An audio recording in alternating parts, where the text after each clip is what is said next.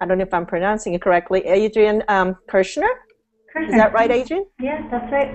From Litterati, and she's with us today talking about, as you can tell from the name of the organization, littering problem on our planet. And without further ado, here's Adrienne. Adrienne, can you tell us something about what your background is and how Litterati started? Sure. So Litterati pretty much started one day when my husband was taking a walk with our kids. We live in the Oakland Hills, and there's lots of trails and everything around here. And our daughter was 4 years old at the time, and she said she saw a tub of kitty litter just laying abandoned in a stream, and she said, "Daddy, that doesn't go there." And it was a really eye-opening moment for Jeff because, we see things like that all the time, and we just sort of let it fade to the background. We don't really think about what it is or that we have any responsibility to do anything about it. And he really kind of had this epiphany. And after that moment, he started noticing trash everywhere. And one day he just started photographing it with Instagram, tagging it with the hashtag Litterati, and throwing it out. And that's pretty much how it all started. So when he took pictures and he loaded on Instagram, don't you just love social media? He loaded onto social media, onto Instagram. At that time, did he think that he was going to be, something like this where he can share with? No. No, and it was kind of surprising when he started telling the story. Because people would see him picking up trash and photographing it and asking him what he's doing. And he would tell them the story, and everyone would be really receptive to it and very excited about it. And a couple of our friends that we told about it, they'd be like, "Wow, I'm going to start doing that." And then I belong to like a local neighborhood group online, and they posted about a litter cleanup in our neighborhood. And I said, "Jeff, we should do this." And we went, and he ended up talking to them about Litterati. And it just sort of kept growing very organically, where the more people we told the story to, and initially it was just one-on-one, like person to person, and then we started using Twitter and Facebook, and it's just sharing that story has gotten people so excited. It's almost kind of taken us aback a little bit because there's so much excitement about it, and we never imagined a year ago that it would get so big. So how many pictures have you collected so far? Of pictures of, I'm assuming that people take pictures and they throw them out, right? So yeah. I am equating. It's on the honor system. Okay, so I'm equating how many pieces of litter that got uploaded onto Instagram and people have actually thrown out. How many do you think you have so far? Right now, it's almost getting up to 12,000. I think as of this morning it was 11,600. Wow. And that's so not that's counting 11,600 pieces less on our planet. It's actually more than that because sure. I'll be honest, there's times where I'm snapping photos of trash and I see a couple extra cigarette butts or a gum wrapper and I just don't feel like photographing it all, but I still pick it up. And then we have people that load it onto the Facebook page or tweet about it, but they don't necessarily, they're not using Instagram, they're using some other means of photographing the picture. So we're probably closer to 12,000 right now than we realize. So do they take pictures of one item? Because I know somebody who lives in California, like along the beach, and she goes to the beach every morning. Seriously, every morning. That's her walk, and she collects trash. She takes pictures of what she collected that morning every day and puts it on her Facebook. So it's not one item, but like a whole trash can full of trash. Yeah, and so really, if you look at it that way, we're probably over 12,000 because we do have photographs like that where you look through the digital landfill and you'll see someone just took a picture of a pile of trash that they collected, or they'll do before and after images of a creek bed or something like that where there's a lot of trash laying there in the before picture and after it's gone. But clearly, that's more than just one piece. So yeah, the number's probably kind of understated right now. Wow. I know somebody who actually started a campaign to ban cigarettes on I think it's called Wrights Beach in North Carolina. and I believe her site is called It Starts With Me, and she actually picked up cigarette butts, and she petitioned the town to ban cigarettes from Wright Beach, and she succeeded. That's so fantastic. Your movement just sounds very similar to what she achieved. So well, and that actually brings up an interesting point in that because I've seen that hashtag, It Starts With Me, and there's other hashtags out there that are focused around movements like this.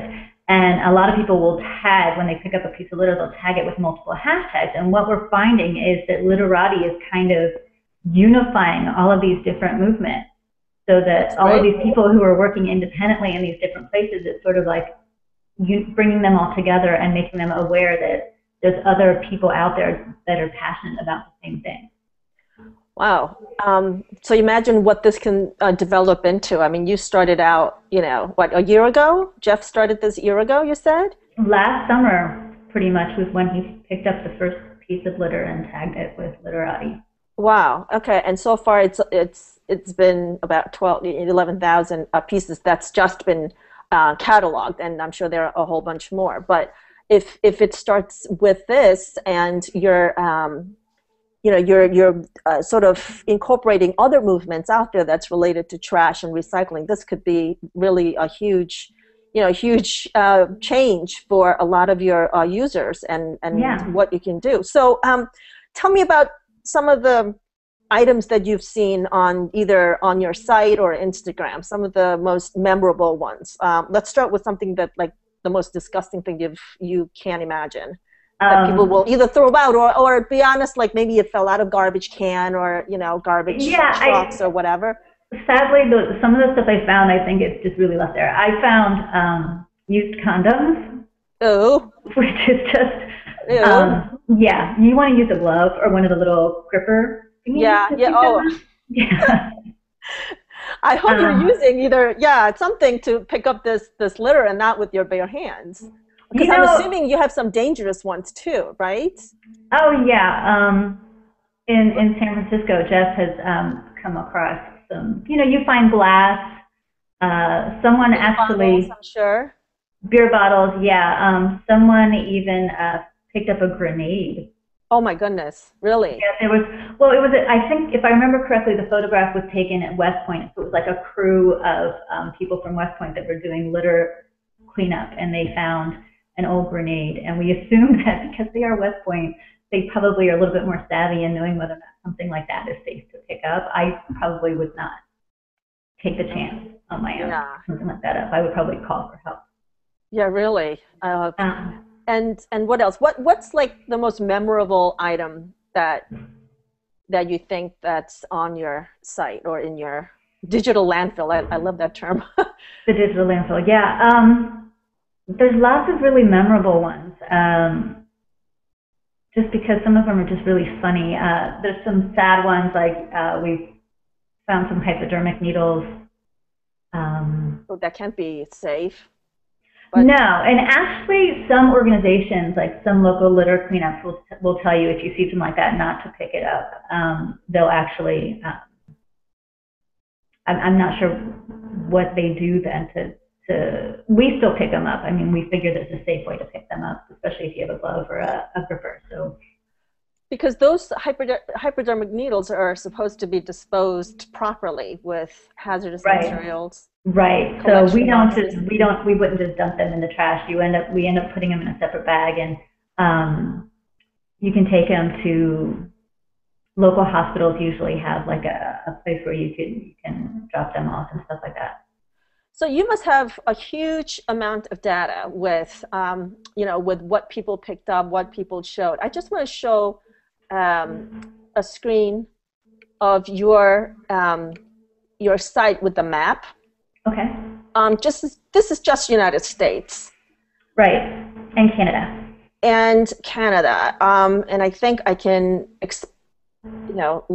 look closely, or like to sit, to look at each cities, but also look at the world, right? Right. Yeah. And this is on your website, and you can see where the most trash is found, or actually, this is where people have sent in the pictures. So that's how you flag them. Yeah, so the important thing to keep in mind when you're looking at these numbers is it's not necessarily reflective of where a lot of trash is. Like right now, if you look at those numbers, you're going to see, oh my goodness, there's so much more trash in the United States than there is anywhere else. And Right. that's not true. It's just that our movement has gained more momentum so far in the U.S. Okay. And but you can, I mean, some of these places are, it's pretty remarkable where litter has been picked up. I think if you go over to China, one of the early pieces was picked up on the Great Wall of China. Oh, Great And Wall of China. yeah, It's probably um, tourists, I would think. yeah, probably. And there are a couple in Japan and Korea too. Pooh. Yeah. And Taiwan. So these are all unique, like individual users who have heard about the Litterati movement and started on their own picking up litter and tagging it with the hashtag Litterati. And look at that, California, over 7,000 Yeah, but what's people. really crazy, it went, well, that's not 7,000 people. So Pieces. right. But if you zoom in on that, you start to see where there's a lot of litter. Like if you zoom in on Oakland, you'll see that we find a lot of litter around Lake Merritt, and Now, what cities does this are. data tell you, though? It I mean, tells you a lot. It tells you a lot about human behavior. It can. I think we think that cities and municipalities could use the data to try to figure out where they need to more strategically place litter bins or recycling bins. oh, that's Um, interesting. we think that it could also point out, like if you start breaking the data down by timestamp, you'll notice that the streets are literally trashier on garbage pickup days. And that could Oh, actually indicate maybe that there's a problem with the process, with either the garbage truck or the trash containers. That something about that process when you lift those bins up and attach them to the garbage truck to dump them in, litter's falling out. So maybe there's something that needs to change there about how the litter or how the trash is collected so that stuff doesn't end up on the streets.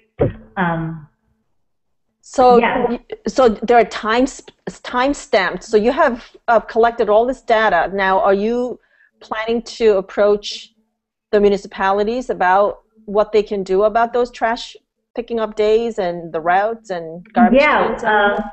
yeah. We could probably do that right now with Oakland because we've picked up so much litter in Oakland. But we hope to get, as the movement grows, to a point of critical mass where the data will become much more useful to local governments and even to companies to understand where their packaging is ending up and maybe what they could change to prevent that from happening. So you mentioned companies. What from your data, what company? I mean, I don't want to say they're not the cause of this problem, but Right. what company packaging do you find the most, or products that you find the most?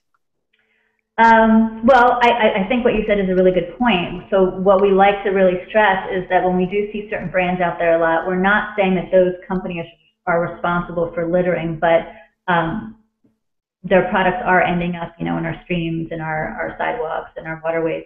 And we want to emphasize to them that I think that the thing to approach companies with is how can we work together to change this? Maybe it's about reducing packaging or making compostable packaging or plant-based packaging or reusable containers so that the stuff isn't ending up on the ground or in the water. But I think it's important to stress, like Starbucks, for example. Starbucks, we see a lot of containers on the ground, coffee cups. Now, Starbucks tends to be a pretty socially responsible company, and they're not encouraging people to litter. They're not the ones leaving their coffee cups on the ground. But maybe there's an opportunity to partner with Starbucks, for example, and educate their consumers about being more responsible. Maybe we could set up programs where if you go into a Starbucks and you show them that you've picked up 10 pieces of litter, you get a free reusable coffee cup. That's a great And idea. so stuff like that, those are the opportunities that we see where we could partner with companies to change people's behavior. It would be really interesting to find out what what those companies say to you, like once you start approaching them.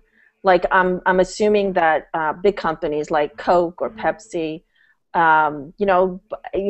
their products are in these containers that some of them can be recycled, some of them cannot be recycled, but it is just everywhere, just like cigarettes, right? That Yeah. um, I'm sure people will love to find out if there are ways to discard them safely so that it's, they're not littering. I mean, I don't think these people mean, they mean to like destroy the planet, but it's just making it easy for them to discard the trash.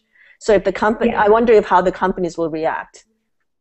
And I'm curious about that myself. We have seen sometimes where we take a photograph of something and we tag it with the hashtag Litterati, and then we tag it with the name of the product or the company that makes the product.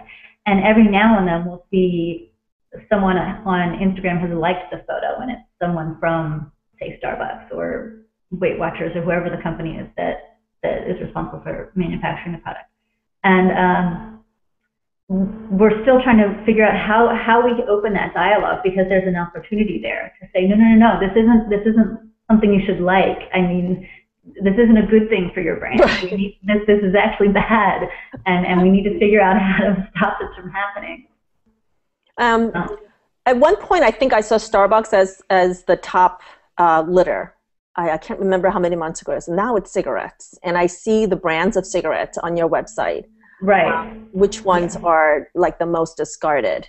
And I see plastic as a category, and I also see a recycle as a category. That kind of confused me a little bit. Recycle. Yeah, I guess some things are recyclable, but they're being thrown out or something like that.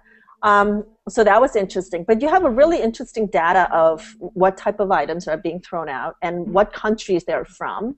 Right. So that it's kind of like social, it's like a social phenomenon, right? Because when you see litter in pristine countries like Japan, you start to wonder, hey, it's not just our problem, but it really is our planet's problem. Right, and it really truly is everywhere. That and distinguishing between perception and reality. There's this perception that certain places are really clean and certain places aren't.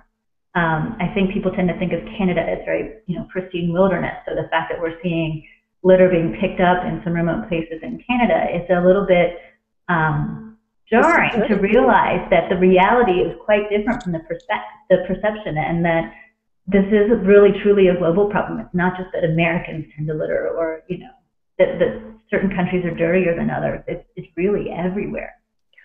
So is Litterati a nonprofit organization? Because it's litterati.org. Can you explain a little bit what entity? So we're still trying to figure that out.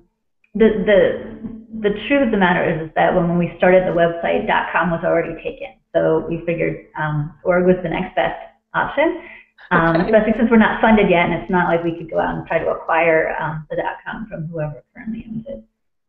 But we don't really know what we are yet. Right now, we're truly a movement. We're not a for-profit. We're not a nonprofit. We're neither, and we're still trying to figure out what this is going to be. So where do you see yourself in 5 years? I mean, I know this is a movement. It sounds like a grassroots movement that can touch a lot of different sectors. But I really love the fact that you can approach with the data that is, right. You can't fake the data, it's not like you did the research. You have people sending in, what they saw. Right, it's real-time data that's constantly being updated. So this is really a powerful tool to, to show the companies and show the government, like, hey, we need to do X, Y, Z. So in 5 years, like if you can, let's say money is no object, where would you like to see Litterati go? Where I would like to see it go, one, I would love to see us get that critical mass and really have the largest global database of litter. And I would love to implement programs to use that data to work with cities, governments, and get better trash receptacles out there for landfill, recycling, and compost. to have things more strategically placed so people have the opportunity to actually put it in the proper place and not just leave it on the ground. To have established programs and relationships with corporations so that we can work proactively to reduce it from the source.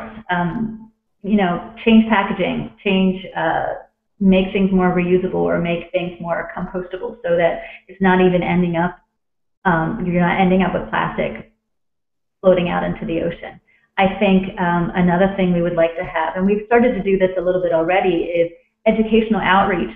We already worked with a local school here in Oakland, Bret Harte Middle School, and I would love to start doing more of that, where globally we could have just like packets that we could send out, starter kits that we could send out to people, where people could implement their own neighborhood programs or programs at their schools to get kids to start picking up litter. Because I do think the younger you get people to start being aware of this problem and establishing the habit of picking up litter when they see it, the more likely we are to see a lasting change in years to come.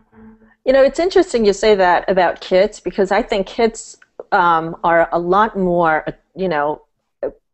observant. Like you were saying about your daughter noticing that cat litter doesn't, belong in the creek. I mean, I think the kids are definitely a better teacher in that regard because they know what's right and wrong. I mean, we tend to. And they're more adaptable, and I think it's easier to start habits.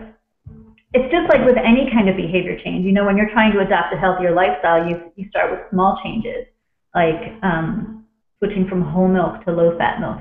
That's a simple, small change that's a lot easier to adopt and make a habit and be a lasting change. The same thing here. If you start with just picking up one piece of litter, but you do it enough times, it's going to become habit forming. And the younger you are when you make that behavior change, the more likely it is to be just ingrained in you mentally to start doing it. So do you have to just upload to Instagram only? How do people actually send their photos to you? Or upload their photos to your site, or like how do you catalog these photos if people don't have Instagram accounts, or if they don't have a smartphone? How do they do it? Okay, so right now, yes, having a smartphone and using Instagram is the primary way that things feed into the digital landfill. But there are other ways to do it if you don't have Instagram. You can just take photos with a traditional camera and email them to us, or post them on Facebook, on our Facebook page, or tweet them to us, and we can personally upload them to the digital landfill. Down the road, we would like to develop an app and also just create on the Litterati website a way for people to just upload their photographs directly to the digital landfill. Cool. Yeah. We love apps, don't we? There's an app for that. There's an app for garbage too. There's an app for that. So just so that our readers or our listeners know, if they have, if they don't have a smartphone and they have a picture of something that they want to email to you, where do they send it? What's your email address that they can use? It's right on the Litterati website. They could email it to Jeff@litterati.org or Adrienne@litterati.org. The easiest way probably is just if you're on Facebook, to like our Litterati Facebook page and just post them there or message them. You could email photos to us through the Facebook Messenger or Facebook email. Oh, okay. So it's facebook.com/LITTERATI, correct? Yeah. That's your page. So they can like your page and they can share the photo on your page or send you a message on Facebook. Yeah, and we're also on Google+. So if you've connected with us on Google+, you can also send us images that way.